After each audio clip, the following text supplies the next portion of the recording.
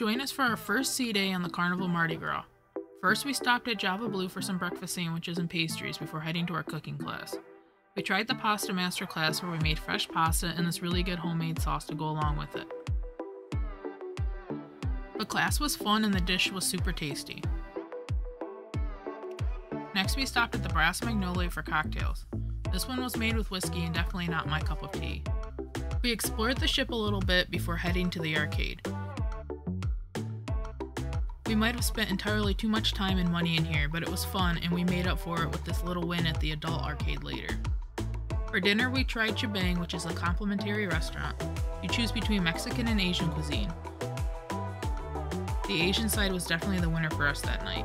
We highly recommend getting the Kung Pao chicken. We ended our night at a magic show called M Theory. Follow us for more cruise content.